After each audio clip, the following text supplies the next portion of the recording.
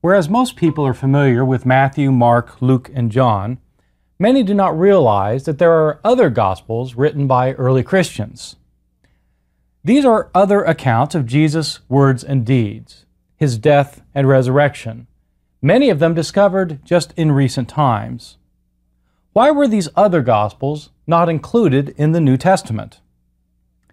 In this lecture, we'll discuss these other Gospels as a group, when they were written, who their authors were, and whether they contain historically reliable information.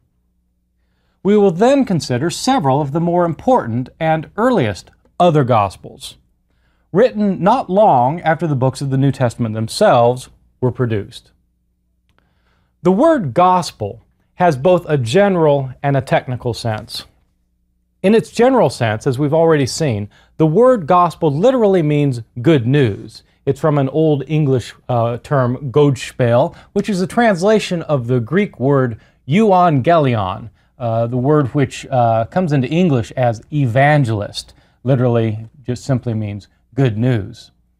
Early on in Christianity, though, the word euangelion, gospel, came to be used of certain kinds of books that conveyed this good news.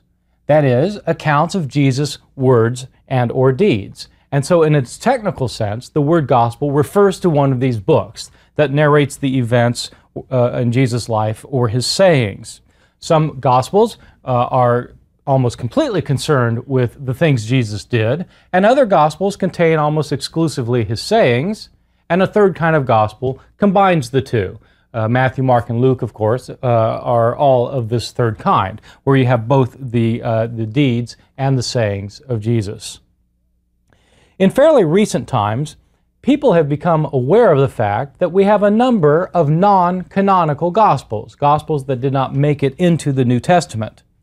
Many people have learned about these non-canonical gospels from works of fiction, such as Dan Brown's Da Vinci Code.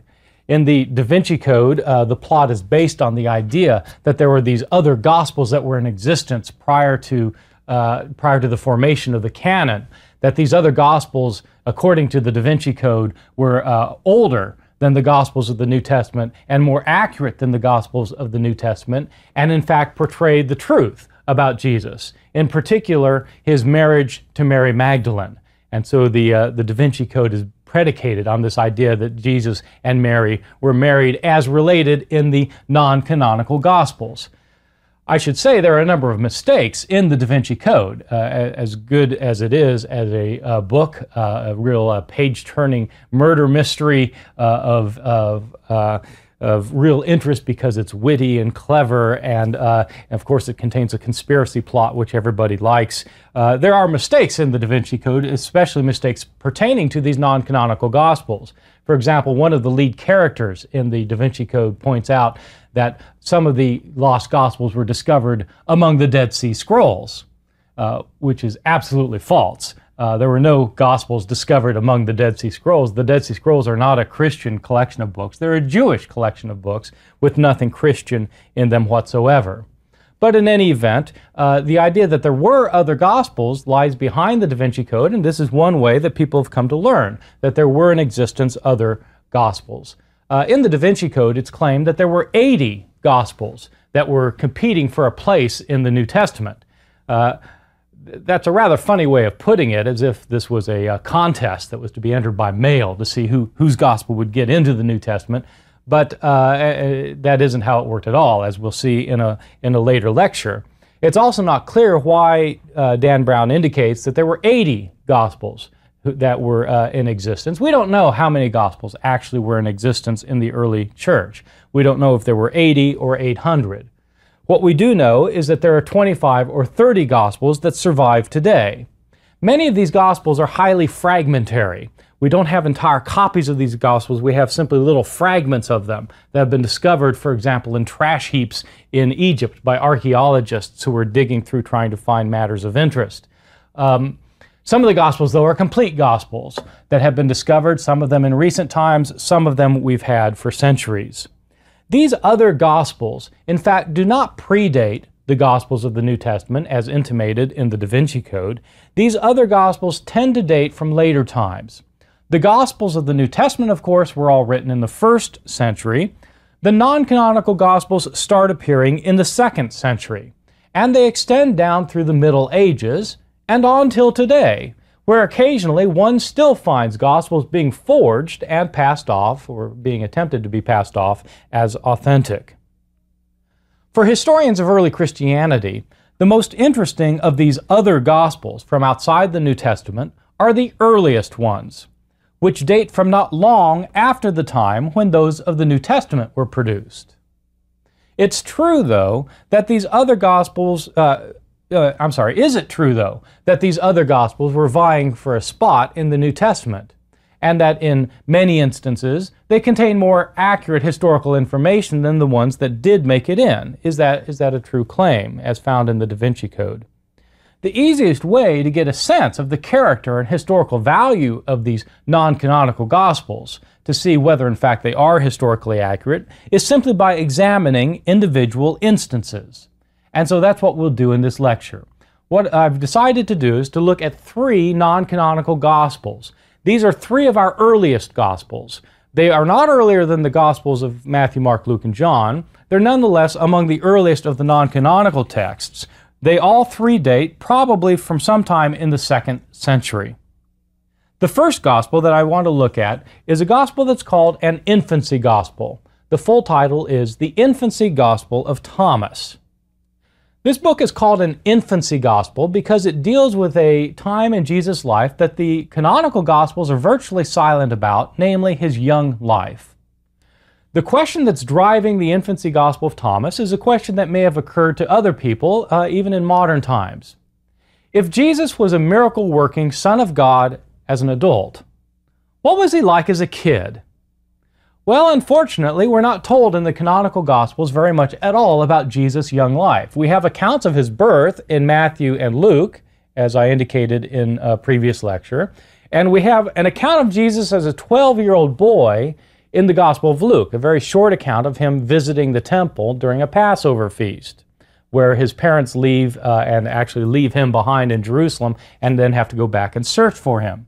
Those are the only stories we have about Jesus prior to his baptism by John the Baptist as a 30-year-old in the Gospels of the New Testament. The infancy Gospel of Thomas is one of the non-canonical Gospels that tries to fill in the gap, tries to explain what Jesus was up to as a young boy. It turns out in this infancy Gospel of Thomas that Jesus as a young boy had all of the power that was his as the Son of God. He was still able to work miracles, he had supernatural powers, but it also turns out that he has a bit of a mischievous streak in him. And he ends up using his power sometimes in order to hurt those who irritate him, and sometimes in order to heal them. So let me just go through some of the interesting episodes that we find here in this infancy Gospel of Thomas, which I think was probably written in the middle of the 2nd century. It's a little bit hard to date this text because there's no reference to external events by which you can date it, but most scholars think it was written sometime in the middle of the 2nd century. The Gospel starts out with Jesus as a 5-year-old boy. And in the first episode, we're told that Jesus as a 5-year-old was playing by the ford of a stream. And he gathers into a pool the waters that are rushing through the stream, and he orders these waters to become pure, and they're cleansed immediately on his word. Jesus then takes some mud beside the stream, and he forms 12 sparrows. Unfortunately, it was the Sabbath when he did this. And a Jewish man walks by and sees what Jesus has done. He's formed 12 sparrows out of mud. In other words, he's made something. He's done work, and you can't work on the Sabbath. And so the man goes off to Jesus' father, Joseph, and he reports, "Look, your child at the stream has taken mud and formed 12 sparrows. He's profaned the Sabbath." When Joseph came to the place and saw what had happened, he cried out to Jesus, "Why are you doing what's forbidden on the Sabbath?" But Jesus clapped his hands and cried to the sparrows, "Be gone." And the sparrows took flight and went off chirping. This is a brilliant scene. Jesus destroys all evidence of malfeasance. 12 sparrows? What 12 sparrows? They've all flown off. And so he's gotten away with breaking the Sabbath law. When the Jews saw this, they were amazed, and they went away and reported to their leaders what they had seen Jesus do. That's the first story. Now, it turns out that there's a child playing with Jesus by the pool, and the son of Annas the scribe is one of them. The son of Annas the scribe takes a willow branch, and he scatters the water that Jesus has collected into this pool. Jesus is irritated with him. He saw what had happened, and Jesus said to him, this is a 5-year-old Jesus speaking, "You unrighteous, irreverent idiot! What did the pools of water do to harm you? See, now you also will be withered like a tree, and you will never bear leaves or root or fruit." And immediately that child was completely withered. Jesus left and returned to Joseph's home, but the parents of the withered child carried him away, mourning his lost youth. They brought him to Joseph and began to accuse him. "What kind of child do you have who does such things?" So Jesus using his supernatural powers. Well, somewhat later, Jesus is going through the village, and another kid is running through the street, and he runs up to Jesus and he bangs him on his shoulder and irritates Jesus. Jesus turns to him and says, "You'll go no further on your way." The child falls down dead. So it goes through this account. Well, at some point, the parents in the village get upset, especially with Joseph and Mary, for having a kid like this who's out of control. And so they urge them to do something. And Joseph decides, well, what we need to do is to give the boy an education. You know, education solves all of our social problems. And so if Jesus will just get an education, he'll learn how to control his power. And so Joseph decides to send him off to a teacher. Well, this teacher knows about Jesus' reputation, so he's a little bit nervous about teaching him. But he finally agrees that he'll teach him, and he says to Joseph, "First I'll teach him Greek, and then I'll teach him Hebrew." And so he's going to teach him how to read. And first he needs to learn the alphabet. And so he says, "Okay, Jesus, let's learn the alphabet. Repeat after me." The teacher says, "Alpha, beta, gamma, delta, epsilon." "Repeat after me, Jesus." "Alpha, beta, gamma, delta, epsilon." Jesus doesn't say anything. The teacher gets upset. "Jesus, why don't you reply?" Jesus says to him, "You tell me the power of alpha, and I'll tell you the power of beta." Teacher thinks this is a smart aleck reply, smacks him upside the head. The single greatest mistake of an illustrious teaching career. Jesus withers him on the spot. And so it goes. Finally, there's another episode that happens in which Jesus is playing with a bunch of kids on the top of the roof. You'd wonder why kids were still playing with Jesus at this point, but they're playing with Jesus on top of the roof. And these are these flat roofs in Palestine where you can get up on top, and one of the kids trips and falls and lands on the ground and dies. The other children see this and they're frightened, so they scatter. But Jesus goes over to the edge of the roof and looks down and sees the dead boy there. And just then, of course, the dead child's parents come up. And they see their dead child, a child named Zenon, lying on the ground. They see Jesus up on the roof and they think, "Oh yeah, he's at it again. He's killed another one." And so they get all upset and start accusing Jesus. But this time he hasn't done anything. So Jesus leaps off the roof, lands next to the dead child, and says, "Zenon, rise up, tell me, did I throw you down?" Zenon rises from the dead and says, "No, Lord, you did not throw me down. You have raised me up." And from then on, Jesus starts using his powers for the good. He heals those that he's withered. He gives sight back to those that he's blinded. He raises from the dead those who have died. And so the story goes on. And it turns out that Jesus uses his powers for the good. He turns out to be remarkably handy around the carpenter shop. When Joseph is making a bed for a rich client, he miscuts one of the boards, so it's too short. And he's going to incur financial loss because of this. And so Jesus says, "Don't worry, Dad, here. You get on that side of the board and hold on to it." So Joseph gets on that side, Jesus gets on the other side, and pulls it out so that it's the right length, thereby saving his father from losing the deal with the rich client. Well, the story of the infancy gospel of Thomas ends then with Jesus as a 12-year-old boy in the temple arguing with the teachers of the law, which is the story that we have in the Gospel of Luke, chapter 2. This then is the infancy gospel of Thomas. It's one of our earlier gospels from outside the New Testament. It's therefore one of the Gospels that's relatively ancient. But I think most historians, and probably everybody else, would agree there's not much historical information here. It's not clear whether the stories told in the infancy Gospel of Thomas are told for their pure entertainment value, or if the person who wrote this was really serious and thought that this may have been what Jesus was like as a child. It's hard to tell whether the account is meant simply to be entertaining or if it's meant to be taken as a serious narrative. But in either event, there seems to be little here that would be of historical use to those who want to know what Jesus actually said and did.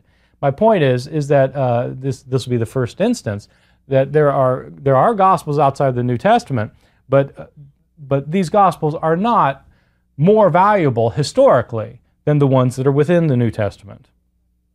Let me turn to a second Gospel now, which deals not with Jesus' young life, but with his death, the Gospel of Peter. The Gospel of Peter comes to us only in a fragment that was discovered in the tomb of a monk. The tomb was discovered in the 19th century. There was a French archaeological team working out of Cairo in 1868 that was digging in a part of Egypt, in the southern part, a little bit southern part of Egypt called Akhmim. Akhmim is an area that archaeologists have dug in over the years, and this archaeological team was digging up a cemetery in Akhmim, and they were digging up a part of the cemetery that was made in the 8th century. They dug up a tomb of a monk who'd been buried in the 8th century. This monk was buried with a book, and the book had several stories in it, several accounts in it. It was an anthology of texts. One of the texts discovered in this anthology was the Gospel of Peter. It's a fragmentary text. It begins in the middle of a sentence and it ends in the middle of a sentence. So it's not a complete gospel the way the infancy Gospel of Thomas is. The infancy Gospel of Thomas, we have the beginning, the middle, and the end. The Gospel of Peter, we don't have the beginning and we don't have the end. We have a fragment in between. It begins in the middle of a sentence, and the sentence says, that it begins with says, "None of the Jews wished to wash their hands, therefore Pilate stood up." And so apparently what's happened is Pontius Pilate has washed his hands, and then he stands up, and then there's a continuation of the trial scene. So this is an account that begins in the middle of the Passion narrative. It begins with the trial of Jesus before Pontius Pilate, and the account then continues on telling the account of the trial, Jesus' death by crucifixion, and then it gives an account of his resurrection, and it begins to give an account of Jesus appearing to his disciples, but it ends in the middle of a sentence. So that we have simply a fragment, and it's hard to know whether this Gospel of Peter originally was just a Passion narrative, or whether the Gospel of Peter was a complete narrative, like the Gospels of the New Testament, that began with giving the words and deeds of Jesus, and then gave an account of his death. The part we have, though, is extremely interesting. As I've indicated, it begins with none of the Jews wanting to wash their hands. That's an interesting point to make, because in the only gospel that talked about Pilate washing his hands is the Gospel of Matthew. And in Matthew's gospel, Pilate washes his hands, but it does, saying that he's innocent of this man's blood, but it doesn't say anything about Jews not washing their hands. Why does it say that here? Because one of the points of this gospel, which is different in many respects from Matthew, Mark, Luke, and John in the Passion narrative, one of the points of this gospel is going to be that the Jews are particularly culpable for the death of Jesus. This gospel blames the Jews even more than the Gospels of the New Testament do for the death of Jesus. In fact, in this gospel, it's the Jewish king Herod who orders Jesus' death, rather than Pontius Pilate. Verse 2, "The king Herod ordered the Lord to be taken away and said to them, 'Do everything that I ordered you to do to him.'" And so they take Jesus out, and they flog him, and they rough him up, and then they crucify him. We're told something very interesting in verse 10. "They brought forward 2 evildoers and crucified the Lord between them, but he was silent as if he had no pain." he was silent as if he had no pain.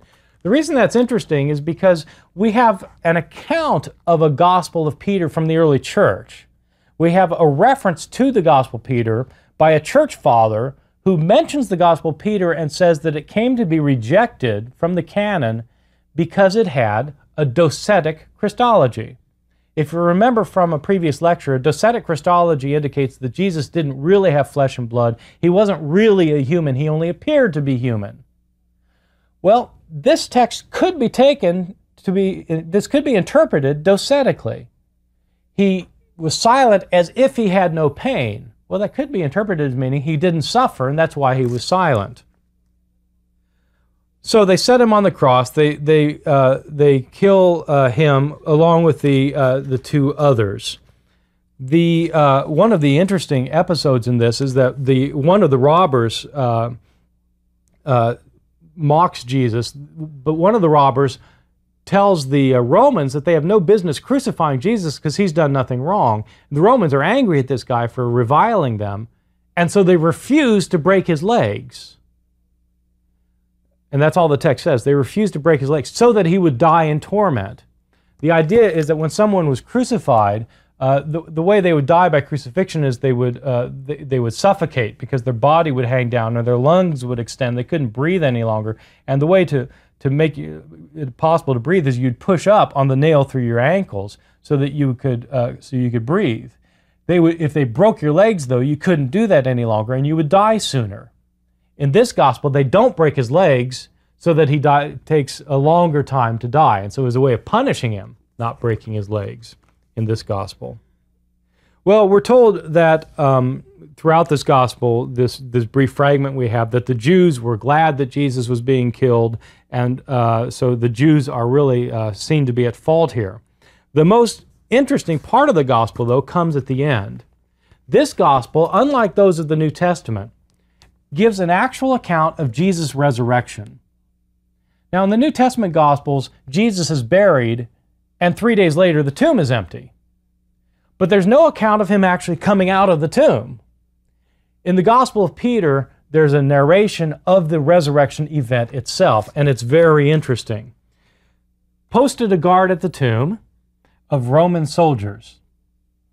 And as they're looking right before dawn, the skies open up and two angelic beings descend from heaven. And as they descend, the stone in front of the tomb rolls away by itself. The two angels go into the tomb, and then there come out of the tomb 3 people. 3 men emerge from the tomb, 2 of them supporting the other. So presumably the angels are supporting Jesus who's been crucified, with a cross following behind them. So the 3 of them walk out, and then the cross emerges behind them. The heads of the 2 reached up to the sky, but the head of the one they were leading went up above the skies. And they heard a voice from the skies, "Have you preached to those who are asleep?" And a reply came from the cross, "Yes." Very interesting account. You have a giant Jesus and a walking, talking cross. How this thing came to be excluded and lost is beyond me. Obviously, this is a symbolic statement. The cross is representing the salvation that Jesus himself has brought. The question is, has Jesus' salvation reached to those who have died previous to Jesus' death? And the idea behind this text is that the salvation brought by the cross of Christ it brings salvation. It's salvific, even for those who've died previously. Have you preached to those who are asleep? Meaning, has the gospel gone to those who have died? And the answer from the cross is yes. Well, the narration then ends with the author identifying himself, where he indicates, "I, Simon Peter, and my brother Andrew took our nets, and we went off to the sea." This is after the resurrection. "And with us was Levi, the son of Alphaeus, whom the Lord..." And there it ends. Stops there. So whoever's writing this is claiming to be Peter, And the account is going to go on and give a narration, evidently, of Jesus showing up while they're out fishing, an account similar probably to what we have already in John chapter 21. Here then we have a very interesting account of Jesus' trial, death, and resurrection. It appears that this account is not more historically reliable than those of the New Testament, but it nonetheless is an interesting account that shows us how people were thinking about Jesus' trial, death, and resurrection in the 2nd century. We move now to the third gospel we want to consider, a gospel called the Coptic Gospel of Thomas. It's called the Coptic Gospel of Thomas because it's written in the ancient language Coptic, an Egyptian language. This is a gospel that was discovered in modern times, discovered in 1945 among a cache of manuscripts in Egypt, near the town of Nag Hammadi, Egypt. A collection of manuscripts discovered then. The Gospel of Thomas is the most interesting of the 45 separate documents discovered in this collection. There are actually 13 books that are all anthologies, and these books contain 45 separate accounts, including this Gospel of Thomas. The Gospel of Thomas contains 114 sayings of Jesus. Many of these sayings are unlike what we get in the New Testament Gospels, although some are like what we get in the New Testament Gospels. Scholars continue to debate this book, the Coptic Gospel of Thomas, and virtually every aspect of it, because some scholars have claimed that the Gospel of Thomas was written before Matthew, Mark, Luke, and John, and is more historically accurate than Matthew, Mark, Luke, and John. Most scholars, however, think that this is a gospel that came about in the 2nd century, that it may contain early sayings of Jesus, but that on the whole, the sayings that are not found in the New Testament Gospels are not trustworthy for knowing things that Jesus himself actually taught. Some of the sayings are very much like what you get in the New Testament Gospels. For example, here in this book, in the Gospel of Thomas, one of the 114 sayings is the parable of the mustard seed that you get in Mark chapter 4. Or another example, saying number 54, Jesus said, "Blessed are the poor, for yours is the kingdom of heaven." That sounds like the New Testament Gospels. Or saying number 34, Jesus said, "If a blind man leads a blind man, they both fall into a pit." Okay, the blind leading the blind, like the New Testament Gospels. But there are other sayings which are unlike what you get in the New Testament Gospels. For example, Jesus said, "If the flesh came into being because of spirit, it's a wonder. But if spirit came into being because of the body, it's a wonder of wonders. Indeed, I'm amazed at how this great wealth has made its home in this poverty." Well, it's a very interesting saying, but it's rather strange, and it's unlike what you get in the New Testament Gospels. Or consider saying number 56. Jesus said, "Whoever has come to understand the world has found only a corpse, and whoever has found a corpse is superior to this world." There are a number of sayings in this Gospel of Thomas which seem to presuppose that this world we live in, this material world, is an evil place, and that some people are trapped here. They are spirits that are trapped in this evil material world because they're trapped in human bodies.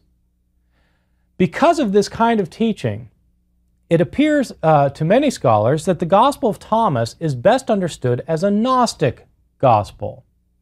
Gnosticism was a 2nd and 3rd century form of Christianity. In fact, there's a lot of forms of Christianity. Gnosticism had a lot of different kinds, there are a lot of different kinds of religion that we call Gnosticism. But they all emphasize that this world is an evil place and the spirits who are trapped in this world need to escape. They escape this world by learning the truth of their existence, of who they really are, that they in fact don't come from this world. They come from another realm. They're spirits who have been entrapped here. The Gospel of Thomas seems to presuppose this point of view. The world is a corpse, and anyone who discovers that is superior to the world.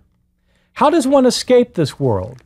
In Gnosticism, one escapes this world by receiving true gnosis, true knowledge.